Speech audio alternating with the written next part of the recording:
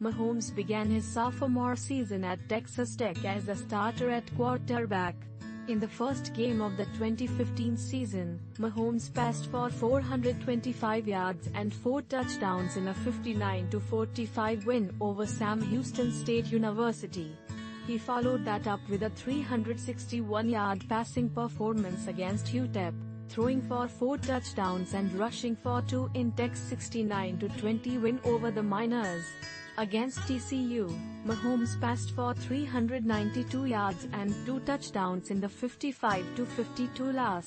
Overall, in the 2015 season, he finished with 4,653 yards, 36 touchdowns, and 15 interceptions.